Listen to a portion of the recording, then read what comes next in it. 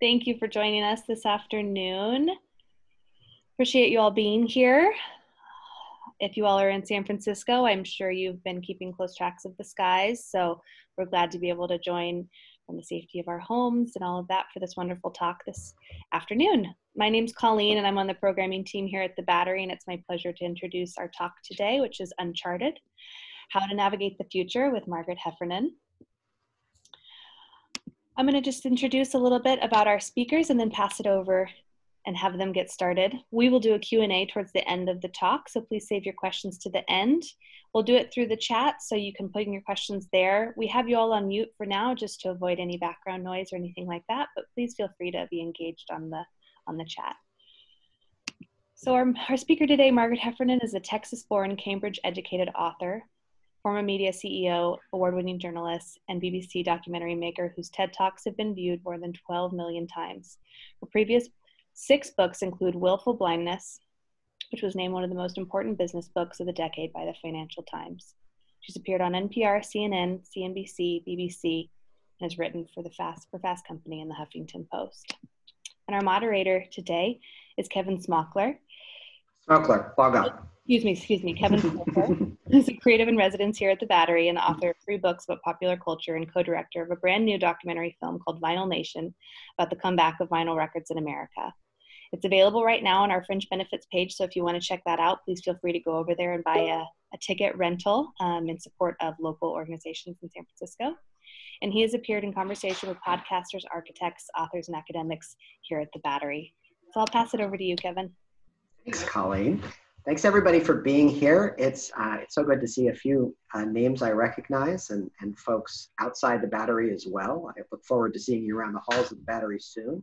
And thank you so much to Margaret for being our featured speaker this afternoon in San Francisco on what is pretty late in the UK where you are. So we appreciate you taking some time, and I'm eager to dive into this very interesting book I just finished up this morning, actually. So I was very excited to read Uncharted and make my way through it and spend a bunch of time with you and your work over the last week and a half. I'm curious to know where in the course of a career where you have gone far and accomplished much, where were you, intellectually speaking, when the ideas for Uncharted started to coalesce? Thanks, Kevin, and thanks to everybody who's joined us. So I had just written my 5th book, which is a tiny book that the people who run TED had asked me to write.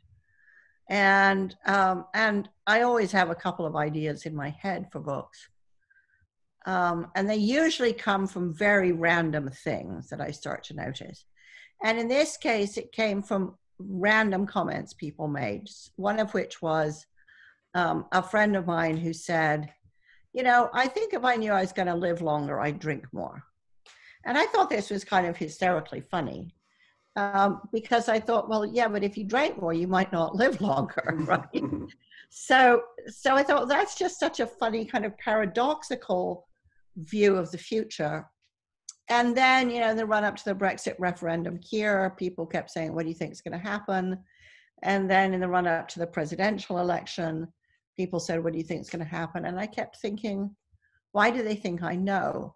And all of these very trivial things stuck in my head and made me think they all expressed a view of the future that struck me as quite weird, because it was as if they felt that the future is a secret that somebody knows. And if they just could find that person and persuade them to give away the secret, then they too would know the future. And I thought, but the future hasn't happened yet. How can you possibly know it? So anyway, that just made me very fascinated in ways historically that we've thought about the future, ways currently that we think about the future, and why they all don't work. And I think the other piece of the puzzle was reading a lot of Philip Tetlock's work on forecasting and coming across a really, a really nerdy data point, and I'm a kind of collector of nerdy data points, which said that he thought really, the furthest out you could do accurate forecasting now was about 400 days. And that's if you're very meticulous, you consult a very wide range of sources, you don't have strong opinions, you maintain a very open mind, you're constantly adjusting your forecast, and you're assigning it a probability. If, on the other hand, you're like the rest of us, the horizon for accurate forecasting maybe is 150 days. And this really stuck in my head because I thought the whole premise of most businesses and governments and so on is forecast, plan, execute. And if you can't really forecast, then how do you function? And so on the one hand, I had these kind of magical beliefs that I thought were kind of interesting. And on the other hand, I had this, gigantic question. And I thought, right, this is something. This is what I need to dig into. And, 4 years later, there's the book.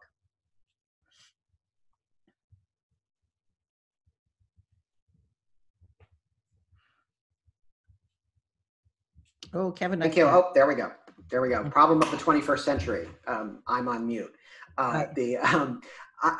I love the way the book began.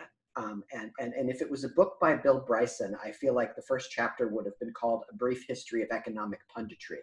And maybe that's what I should have called it. And I think it was such a brilliant choice to open your argument with, because it talks about sort of three of the founding ancestors of economic punditry. And it takes economics as a social science that is both deeply dependent upon predicting the future and deeply insecure about its ability to predict the future.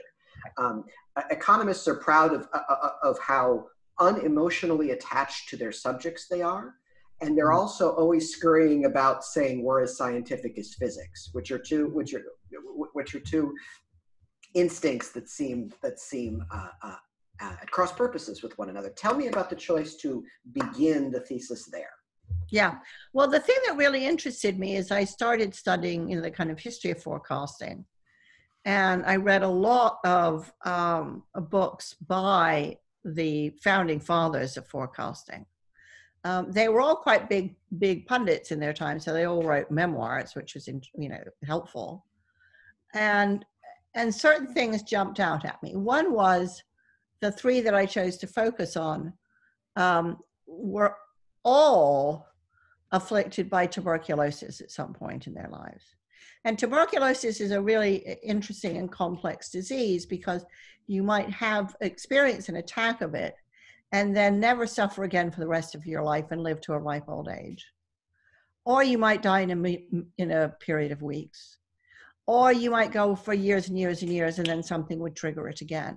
So it's a very mystifying disease, and it dominated the world's population. I mean, there was a sense at the turn of from the 19th century to the 20th century where almost everybody was infected with TB, but many, of course, didn't even know it. But these three individuals had something happen in their life. They knew that they had TB, so they had a very visceral understanding of uncertainty and a deep personal motivation to try to know the future and kind of make a future of their choice. And they all had extremely weird and funky ways of combating the disease.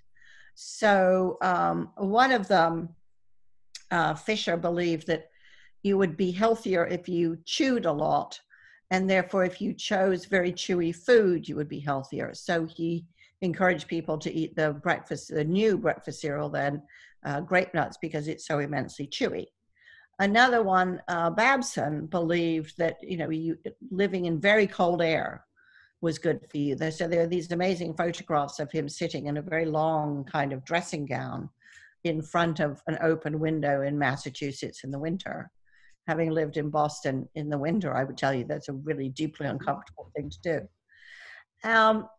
But what they were trying to do is they were trying to figure out how does the future happen, and how does it happen particularly in financial markets. And they had this fundamental belief, if we have enough data, we can know the future. And I would argue that this is exactly the same argument that many companies in Silicon Valley pursue. You know, selling apps that will predict your child's outcome, selling apps that will, you know, predict who you're going to love or marry or when you're going to die, and, you know, all this kind of stuff. So exactly the same thing. I mean, the technology is fancier now, but the motives are identical. And they existed at a moment which was really fascinating, which is it was a time where there was the telegraph, so you could communicate across big parts of the country. It was the beginning of statistics as a real profession, so you had the tools with which to interrogate the data. And you had a national transportation system, which meant you could print newsletters and distribute them all over the country. So you had, in much the way that we had at the turn of the 21st century, this concatenation of technologies that made all sorts of new things possible. And what it did for these guys is it made it possible for them to be pundits and to build systems that they thought would predict financial and economic outcomes based on theories, which we might now express as algorithms, which people believed in. Now, you know, some of them were deductive, some of them were inductive. One of them, Babson, was just completely random. But, you know, they could make big arguments for why they were right, and they attracted huge followings. And not just on financial outcomes, but on things like, you know, diet and international spelling and all kinds of things. I mean, they were true blue pundits. They would answer almost anything. And of course, the big test of their genius was the Wall Street crash. And they all failed this test. Two of them, Persons and Fisher, because they didn't see it coming at all. And Babson did better than the rest because he'd been predicting a crash for 3 years. So sooner or later, he was going to be right. But even he gets it wrong because a few months later, he says, okay, it's over now and the market's going to bounce back. And it didn't bounce back for years. And I started with them because I liked the fact that they had a deep personal understanding of uncertainty, a very deep motivation for trying to eliminate uncertainty. And I think that they're very emblematic of how forecasting fails because they had models that didn't work. They had very vested interests, and they had a commercial business to run. And these are three of the forces that make a lot of punditry so unreliable. And, you know, there's a lot of research that shows, for example, that the more famous a pundit is, the more likely they are to be wrong because they have big ideas to which they're attached and they see everything through that lens. So it just seemed to me, I mean, I'm a history buff anyway, but it seemed to me that at the very beginning of of forecasting as an industry, you have these endemic problems that so far nobody has eradicated. I'd love to go from there to a midpoint of your book, where you discuss the concept of scenario planning, which has a kind of, I'm not sure a Silicon Valley hotshot would use that term because it has a bit of a mid-century wonkiness to it. But and sure enough, it came out of the military following World War II in hand in glove with the Rand Corporation. Right. I actually would not be surprised if we went to the Rand campus in Santa Monica if there was a scenario planning hall or right. assembly area we could visit, yeah. or something like that. But what you conclude, and I believe quite rightly, is that present-day successful examples of scenario planning, given the flux and complexity of the systems we live in now, are highly dependent about having a diverse set of perspectives around the table and in the room.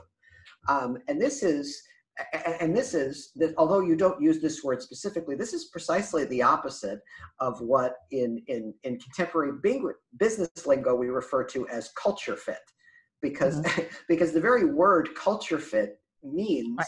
smoothing out those differences amongst the people around the table. Let's talk about that contrast. Yeah. So you're quite right that, you know, scenario planning starts in the military, but it really starts acquiring a business application at Shell under the aegis of a rather eccentric French executive named Pierre Wack, who felt that planning lived primarily in the finance function, which in most companies it still does. And therefore it could only deal with quantifiable data. And therefore it was going to miss lots of things. And Wack believed very deeply that there were all sorts of forces at work that couldn't be quantified. And if you missed them out, then you were kind of flying blind. And what we would say today, the way we would put this, is that he understood uncertainty, and it's one of the defining characteristics of uncertainty that it cannot be quantified. And so if you limit yourself to planning only in dealing with what can be quantifiable, you're going to miss the big stuff. And so he really perfected a process for collecting a lot of soft data, a lot of unquantifiable data, and a process for building a number of scenarios, usually 3 or 4, of possible futures, which were all based on the same data. So, you know, all the same ingredients, 4 different outcomes. And the question then was, if this scenario turned out to be true, because it's plausible and it's based on fact, it's not magical thinking. If this came true, what would we do? So the point was not to come up with a bunch of scenarios and pick one, because it's an acknowledgement that a lot of this stuff is out of your control, but to go through each one and say, okay, if this happened, what would we do? And then to look at those possibilities and say, well, how many of those things should we do anyway? And the very famous example is when he ran a scenario saying, and this was in the 1970s, what would happen if the oil price fell? And everybody thought he was a nutcase and said, don't be stupid, it's a limited natural resource, it's always going to go up. And he said, yeah, okay, but so what? Let's just think about it. And they came up with all sorts of things that they would do to protect the company against it. And they all seemed to be perfectly plausible things to do, whether the oil price fell or not. And then when the oil price did fall, that's the moment at which Shell actually became a leading oil major in a way that it had never been before. And they credit the scenario planning exercise to, you know, seeing the rise of China faster, seeing the importance of climate change faster, and so on and so forth. I think the really important thing is, and I've talked to some people at Shell who would agree, is it definitely gave them greater strategic insight than they would have had any other way. That's for sure. But it also changed the culture, because you can't go through a process like this without quite a lot of argument and debate, because don't forget, nobody's an expert on the future because nobody's been there. And so it took a very archaic, hierarchical, bureaucratic culture and created an environment in which if you had a good argument, as a 23-year-old newbie, you had every much as authority as the CFO. And this radically changed the culture in terms of what one could say, what one could see, what one could think about, and what one could propose. So I think the thing that to me was so fascinating about scenario planning is it definitely helps you see both opportunities and threats that otherwise your entrenched beliefs will blind you to, which is really what my book, Willful Blindness, is about. But it will also let you see opportunities for innovation or change or efficiency or whatever that you simply would never find any other way. And it has this sort of beneficial side effect, which is it hugely increases the collective intelligence of the organization. It seems to require the belief that unknowability in a seeming paradox, is part of planning, like part of. Yeah, and I think that's really crucial. And you'll know that the first third of my book is about why forecasting of all kinds. Whether it's economic forecasting, whether it's thinking history repeats itself, whether it's personal profiling and DNA, why it all fails. And when I wrote that, I felt really strongly that, wow, this is a really unpopular argument. And it's a steep hill to climb. And of course, COVID kind of came in and won the case for me fundamentally. But I thought, until we can really wrap our heads around this idea that we do not know the future, that we can be going down the road and we think everything's hunky-dory, we think we know where we are, and bang, something will happen. Unless we can accept that that is always possible, we don't know where we are. And, you know, in many ways, I mean, I couldn't have designed a better example of that than what we've just lived through. And, you know, I launched my book in the UK on about the 28th of February, right?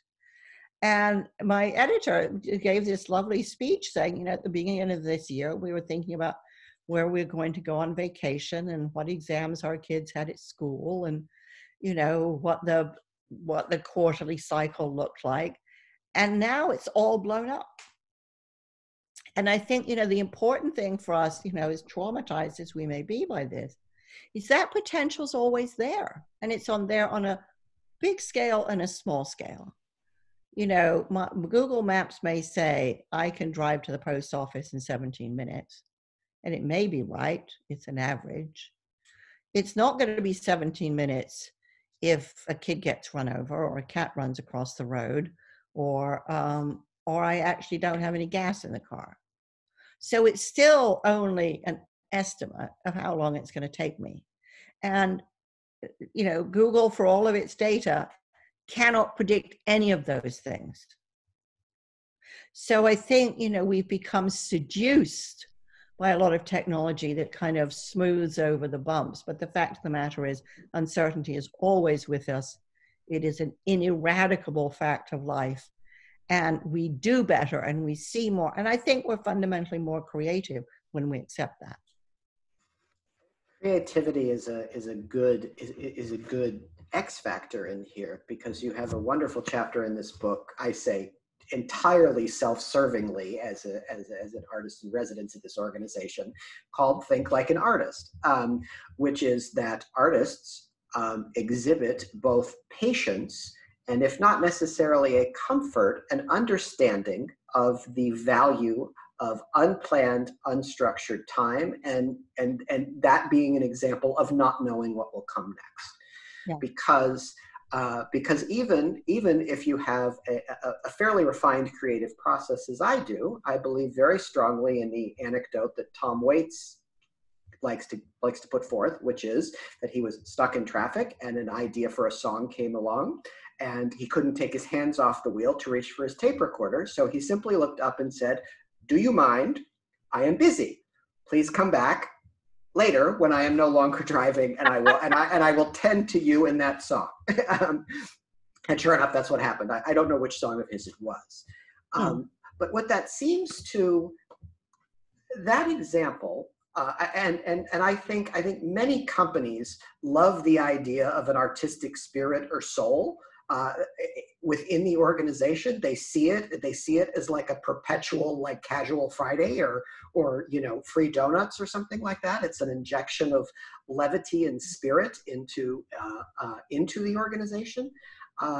How do we have, if that is important, how do we have the patience to let it do how does an organization have the patience to let it do its good before applying all those organizationally forces to it to get it to be quantified, managed, to produce metrics, etc.? Well, I think the sad fact is that on the whole, most organizations don't do that. They don't have the patience. That their discomfort, that they become very addicted to their metrics, their KPIs, and all this kind of stuff, and that they're seeking.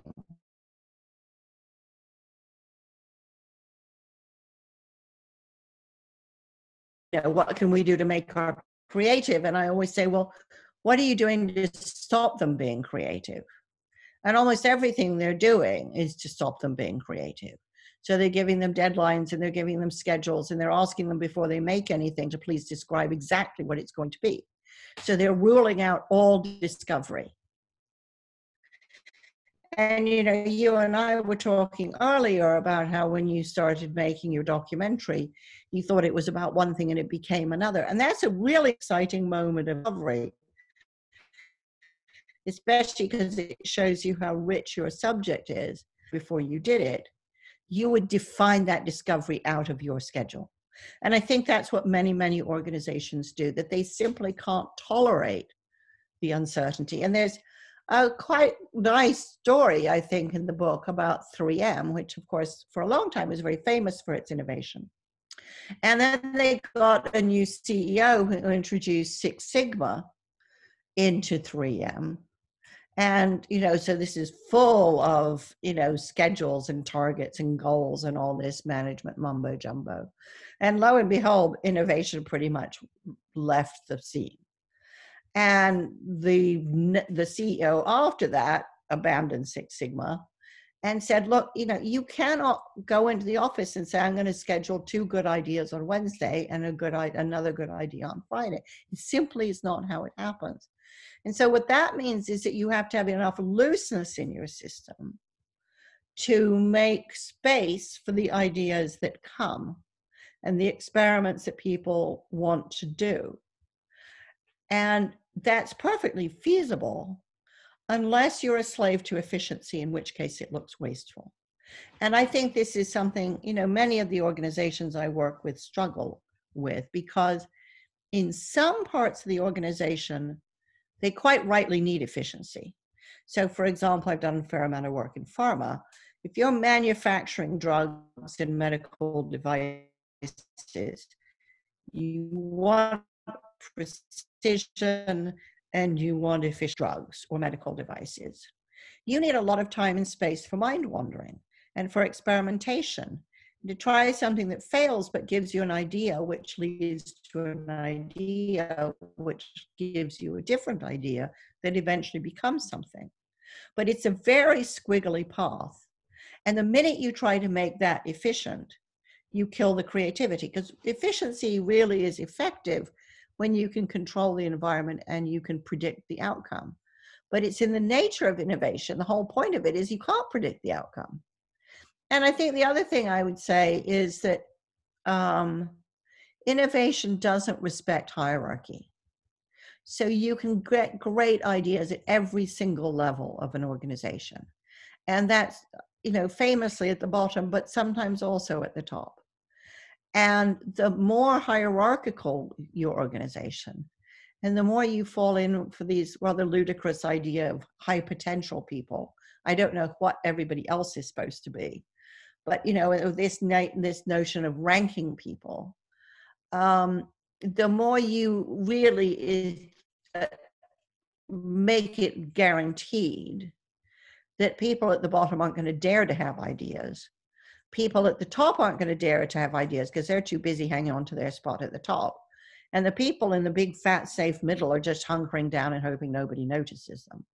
So, you know, because we've had a lot of companies that used to think, well, the way to get real innovation going is assess everybody all the time, create a very competitive culture, and then they'll fight with their ideas to get to the top. And actually exactly the opposite happens, which is everybody just struggles very hard to stay boring enough that nobody notices them long enough to fire them. So I think, you know, I think the truth is that companies need to be clearer about where efficiency counts and where it hurts. And they have to understand that you can't operate this same homogeneous culture across both kinds of activities. Your book is very much an argument for the value of patience, which is something which is a message we all need during these very unpredictable times. I'm curious to know if, in your experience and research, the patience placed on an organization, and I'm sure this is different if we're talking about a company versus if we're talking about a branch of government, for example, is it internalized based on the company's history and the way it's always done things, or is an external pressure foisted on them by investors, grant makers, people who expect results in a timely fashion. Yeah. Well, I think in most environments that I've worked in, you know, whether it's companies or advising very large organizations or governments, you know, generally what I see is impatient patience, right? Which is, there's a great sense of urgency, but there's also an understanding for how long things take. And it's quite interesting because I think everybody imagines that they can kind of force creativity or achievement. And you see this at the moment, for example, around the debate regarding vaccines. So the fastest we've ever developed a vaccine is 4 years. The average is 10 years. And everybody's running around saying, well, we're just going to do it in, you know, no time flat. And the truth is that we started working on vaccines for beta coronaviruses in 2017. So we already have quite a lot of time on the clock. Vaccines are extremely difficult. There are many diseases we've been trying to design vaccines for and still failed. There's no vaccine for AIDS, for example, although we've been working on it for 25 years. But there's this notion that and I think this is very based on things like the Manhattan Project or, you know, landing a man on the moon, that if we just focus all our efforts on it, then we can force it to be faster. And this is a classic example of affirmation bias, because we forget all the times that didn't work. War and cancer, not so successful. I remember working, you know, years ago in a call center, we're doing fundraising for the Michael J. Fox Parkinson's Association, which promised a cure by 2000.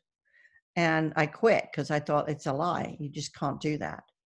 The complexity of disease and vaccines is so great. You can't force it. Now, that doesn't mean that you're just sitting back and waiting for a miracle. But I think you know, you saw this also with Google X and their moonshots. You know, they're going to do all these amazing things.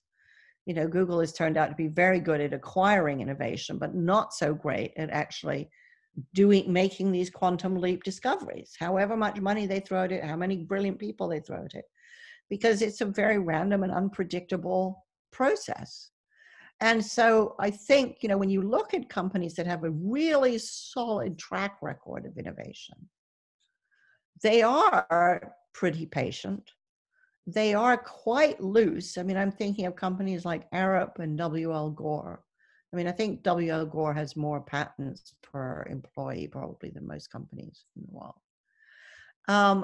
But what they know is they can't predict it. And this frustrates people who have no patience, right? And they like to think, come on, if I throw enough money, that'll solve the problem. But it depends, you know, any innovation depends on so many other things. And there's a point at which you have to be quite humble. And it's really interesting, you know, there's a fantastic Irish poet named Patrick Kavanagh who talked about artists as having patient humility humble patience and humble courage. And the patience was about waiting for the idea to coalesce. And the courage was the courage not to let the idea go. And I think that really speaks to the heart and soul of creativity and innovation, which is it requires great tenacity and courage, but it also requires a kind of respect for the process, which is, in the end, it kind of takes as long as it takes. Absolutely.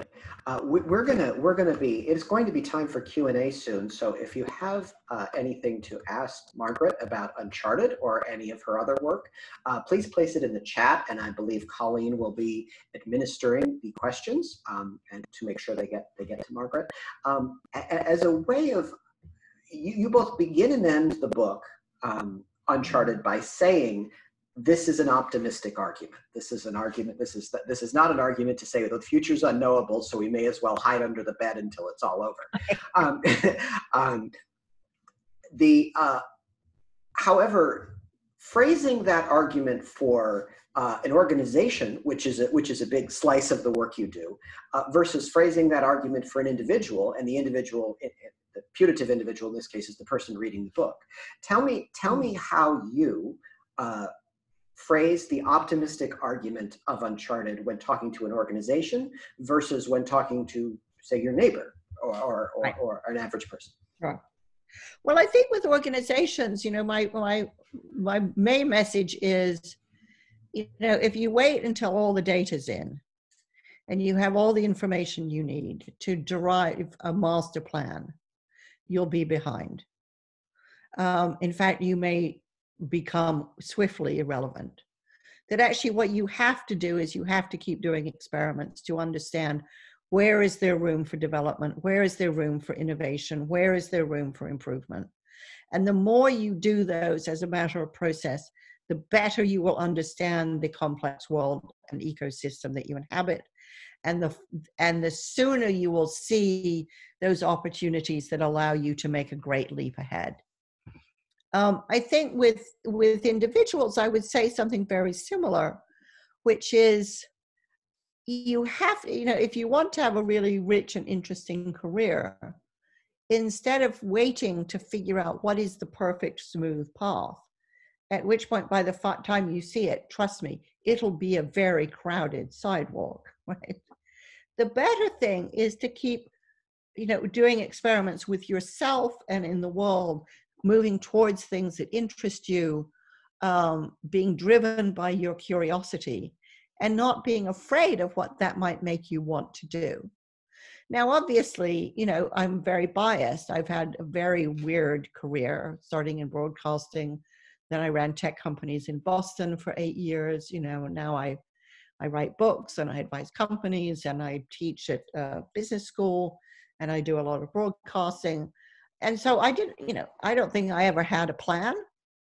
I think not having a plan has been a great advantage to me because it's alerted me to opportunities. It's also made me think when I got stuck that, the plan may be working, but actually where you are right now is just horrible. Get out quickly. So I think the strange thing about what I'm saying is really, it's about being more alert to the world around you, more prepared to take risks, and more spontaneous in what you're prepared to notice and act on. And I think that this is predicated on the notion that the future is unpredictable. And so if you want a long-term career that will stay relevant, it has to be about your capacity to notice and to act on what you notice, and not to get as addicted to your plans as I see corporations get. I mean, it was funny. I was talking to a company today and they were saying, our plans are laminated. Once we've got a 5-year plan, we just stick to it to come hell or high water.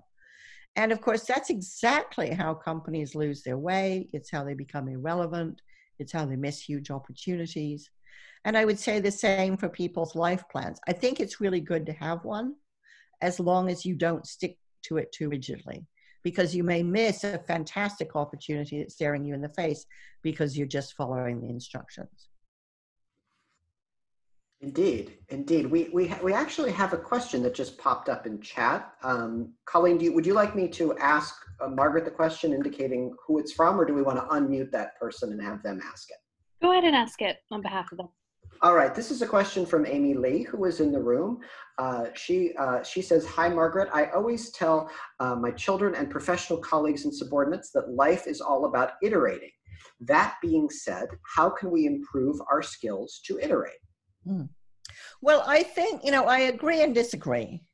I'm a very big believer in experimenting and then seeing from one experiment where the next experiment lies.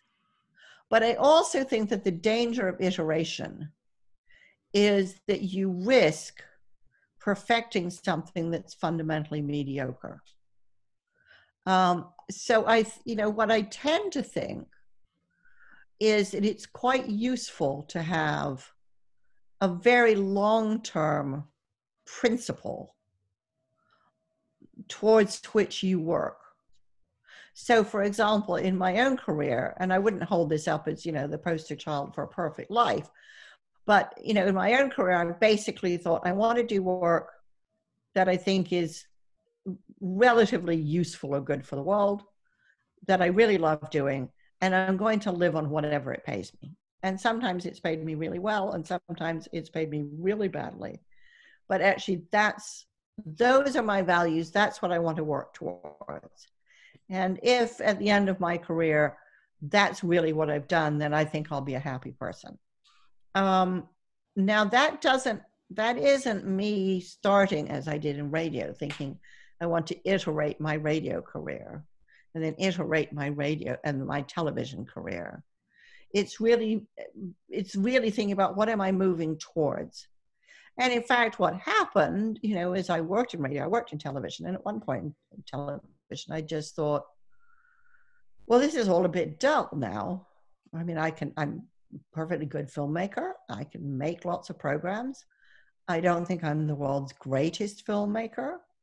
And I'm in my mid-30s. And I can see that I could stay employed in this job, and I could definitely become a better filmmaker. But if I don't think I'm ever going to become really excellent at it, well, it would be fun to try something else, which was pretty much the moment at which I decided to move back to the United States for a while and ended up, I had no plan at that point. I ended up working in tech, which was fantastic, and I just loved it to bits.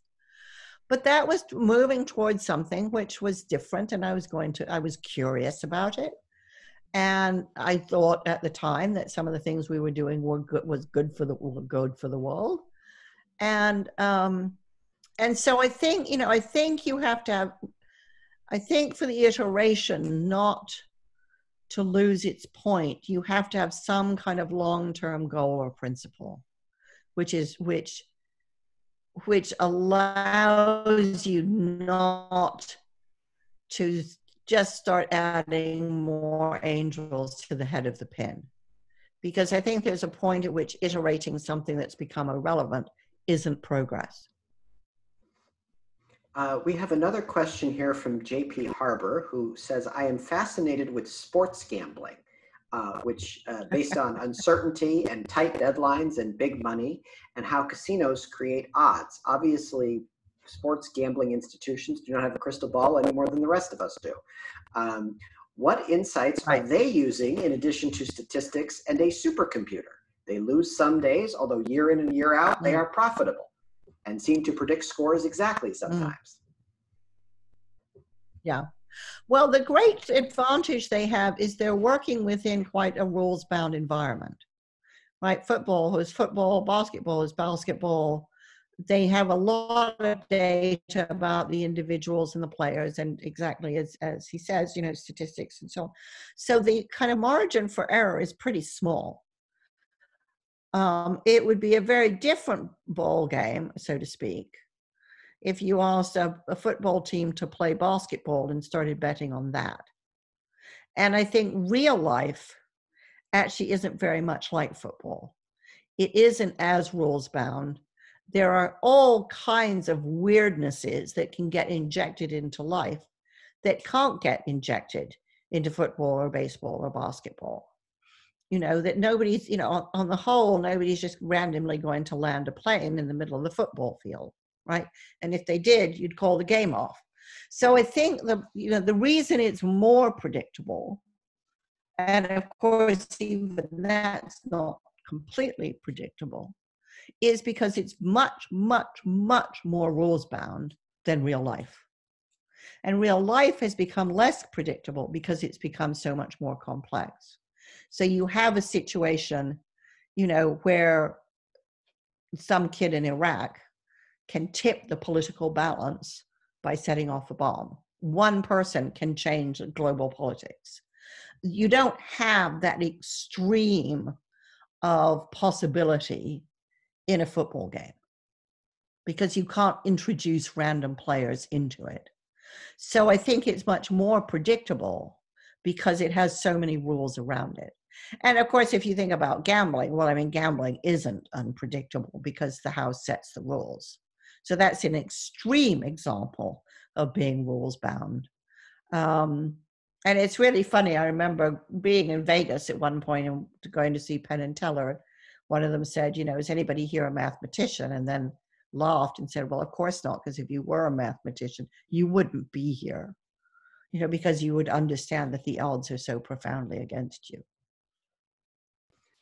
I have, oh, we have another question from Anne. How do we as a society, begin to reverse this mega shift from prediction to propaganda? And can we?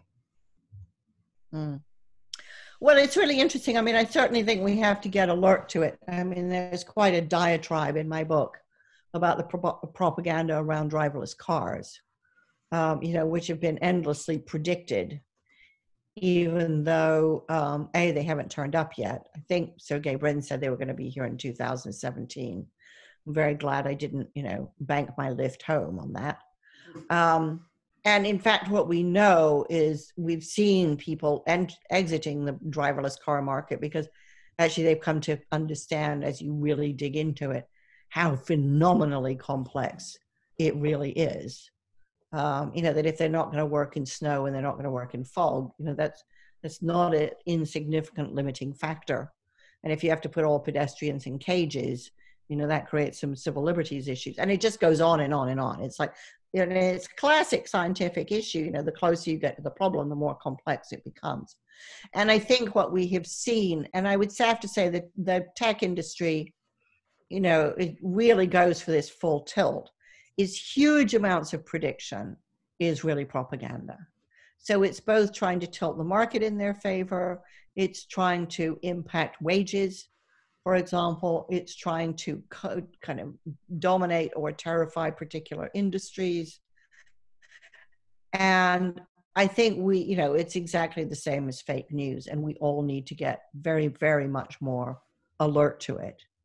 And I mean, the tech industry has been famous for selling vaporware for as long as I worked in it. But I think what I've seen in the last 10 years is much more insidious than that, because it is about, you know, putting pressure on wages for very poorly paid people. It is about kind of creating a dynamic where infrastructures won't necessarily get built because, well, we don't need more roads because when we have driverless cars, we're not going to need so many roads, you know. And so it's starting to impact policy in a very, I think, a very deliberate way and a very insidious way. And I would just say, anytime you read a prediction of that ilk, you know, just think about it for 5 minutes and you'll be able to take it apart. This is just salesmanship. It's another form of propaganda. You know, PR, propaganda, advertising, it's all the same game. I think we have time for one more question, maybe two more questions. This is from Meg. I love your comment about culture fit. What organizations do you see truly embracing diversity? And what are the keys to successfully allowing the bumpiness? Yeah, it's a great question. I mean, I have to say, honestly, I see a lot of, and I've seen for years now, a lot of lip service to diversity. I've seen much less real progress. And I don't say this with any happiness at all. I mean, I'm pissed off that you know, I first started writing about women's careers and everybody was all gung-ho about diversity, and they didn't really mean it, is my impression. Because, you know, honestly, organizations that really want to get something done, get it done. And we haven't seen big shifts in terms of diverse representation at every level in organizations. And in fact, what we've often seen is exactly the opposite. You know, whether it's Susan Fowler's experience at Uber, you know, whether it's misogyny within Google. I mean, we've just, you know, whether it's the explosion of Me Too, you know, which was a sort of surprising event, not that it happened, but that it hadn't happened earlier. And so, you know, how do we change the game? I think it's partly we have to hold leaders' feet to the fire on this. And I think we have to insist that when policies are drawn up on this front, that the people that they're going to impact are part of that discussion. I mean, it was flabbergasted by the number of companies that came out with anodyne statements that, you know, when there were huge protests after the death of George Floyd. And they issued these statements without talking to any of their African-American employees or consulting any African-American organizations. And they just thought, if I come out with a bland motherhood statement, I'll look like a good guy. And it's not good enough, and nobody believes them anymore. And with you know, so much transparency these days, I think companies, then sooner or later people will regard their existence as illegitimate. Because we've already seen, thanks to the COVID catastrophe, that, you know, those worst hit are also those people on whom our lives most depend.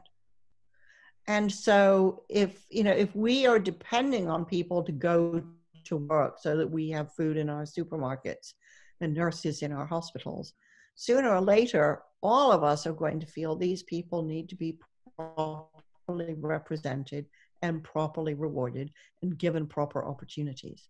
And I think one of the really positive things about Black Lives Matter is how incredibly diverse the protesters were, that this is now a feeling of a common cause, not a special interest cause.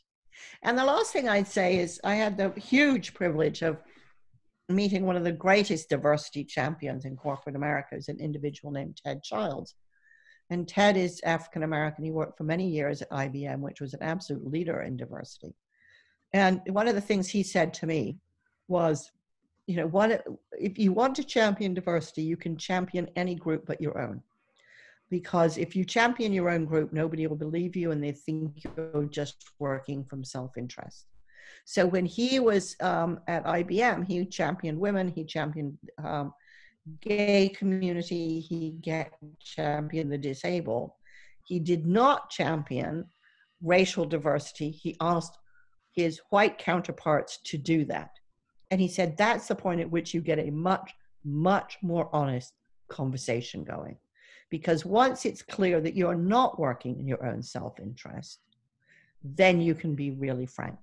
And I think, you know, I've thought about this a lot because, you know, when it comes to diversity as far as women's concerned, you know, HR is hugely dominated by women. And I think they're hugely well-intentioned, but as they fight for diversity, everybody misinterprets them as fighting for themselves. And women will win this cause when men stand shoulder to shoulder with us. Indeed, in the words of a great Texan and a hero of mine, Barbara Jordan, we have to be big because the task before us is a big one. Yeah. The book, of course, is Uncharted by our guest, Margaret Heffernan. Please pick it up. I had a great time reading it, and I think you all will too. Margaret, do we have a final word for your new friends here in San Francisco before we sign off and say goodnight? Well, I think, Kevin, you know, you said it's an optimistic book, and it is an optimistic book, but you know, not because I'm a complete idiot. You know, I recognize that these are very, very difficult times. But I also think that human beings have incredible ingenuity, a capacity to collaborate, a capacity to experiment that will get us out of this eventually. I think that what holds us back is a feeling that we have to see the whole route before we dare leave the front door. And what I would say is, you know, in a very complex environment, waiting for that master plan wastes precious time and energy and effort. And what I believe now is that it doesn't really matter where you start, only that you do. Couldn't have said it better myself. Margaret Heffernan, everybody, thank you so much for being here. It was really a pleasure speaking to you. Thanks a lot, Kevin. Yeah. Thank you. Thank you. Everyone, have a good rest of your day and good night.